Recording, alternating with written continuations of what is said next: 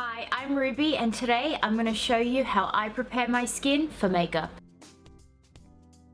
I've always started off my tutorials with skincare because I'm a firm believer that beautiful makeup comes from taking care of your skin. I mean, sure, you can buy tons of makeup products and conceal your skin with concealers and foundations because, you know, that is what makeup is for. But what a lot of young women don't seem to realize, especially within the 14 to 24 year age group, so basically my age group, is that you need to start looking after your skin from now. Invest in your skin, and I'm not talking about throwing your whole entire life savings on serums and creams. I'm talking about investing your time and making the effort. I feel like time is the biggest excuse women use, and we waste so much of it on social media. We're on Snapchat, we're on Facebook, we're on Twitter, when you can easily dedicate 10 minutes in the morning and 10 minutes at night to your skin. The routine that I'm about to show you won't take too much time out of your mornings or your evenings, depending on where you're going. Not only is this routine going to help your base makeup look amazing, you will see results in the long run. You'll see that your skin has improved, the texture has improved, and you'll slowly start enjoying applying a lot more makeup as well. So the first step is to cleanse your skin. I like to take my regular face cleanser, and you would remember this one from my last skincare video, and I like to apply this all over my face and use a face brush to help give my skin a deeper clean. There are so many face brushes on the market today, and it can be very hard and expensive to find the right one. My hands down favorite is the BRAUN cleansing brush, and this exfoliates and refines my skin. This is a complete beauty tool that everyone should have because it's super easy to use, and not only does this do an amazing job at prepping your skin, if you want to remove the makeup that you've got on your skin, this just cleanses your skin like no other, and you're not left with any residue left over on your skin the next morning. The BRAUN face is 100% waterproof, so if you're anything like me and you like to take your beauty routine inside the shower, including your products, then the steam of the shower will help open up the pores, and the BRAUN face will give you a deeper clean. It will help to exfoliate your skin, to polish your skin, so when it is time to apply your makeup, you'll have a smooth application, and your foundations and your base products will just wear much better. It feels like a salon treatment, and you don't even have to leave your own home. The benefits of face brushes is that they're able to clean 6 times better than your regular cleanser and your fingers alone. Also, what I like about this one is that you can switch up the heads and it turns into a facial epilator. So what an epilator is, it's a high frequency plucker that you use to maintain your facial hair. I don't have dark hair around my face, but what I do have is tiny little blonde hairs. I think they're called Peach Fuzz, and I feel like when I wear makeup, especially powders, that it intensifies and like draws more attention to this hairy part of my face. It is something that I feel self-conscious about, but I just use the epilator to remove the hair. It does sound painful, but on my blog I gave this about a 3 out of 10 on the pain scale, so it's pretty much nothing. So now that we've cleansed our face, it's now time to properly nourish and hydrate our skin. The easiest way for you to look after your skin is to use a toner after you finish cleansing.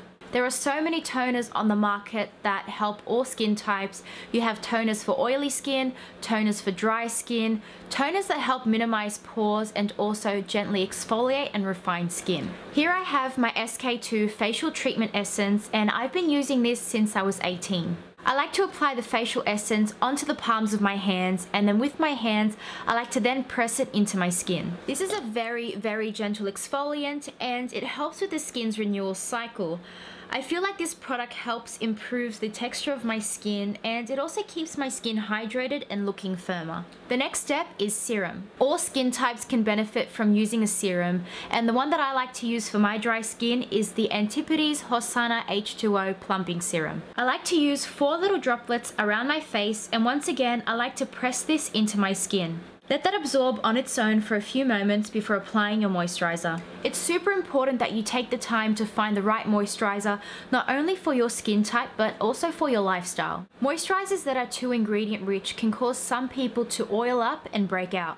Whereas oil-free moisturizers on somebody like myself who has dry skin can sometimes feel very tight and uncomfortable on the face. SK2 has always worked really well on my skin, which is why I decided to go for the Stem Power Cream, and this has Stem Akinax and also Patera, so it complements the facial treatment essence that I applied earlier as my toner. This cream definitely helps with the hydration of my skin and also premature aging. And I like to take a small amount and once again apply it to the palm of my hands, rub my hands together and then press the cream into my skin. Our skin absorbs product on its own and very well too, so you don't need to rub anything in and just stretch and pull your face around. Eye creams are also really important, and just like face creams, it does take a while until you find the right one that once again works for your skin type but also works with your concealer as well.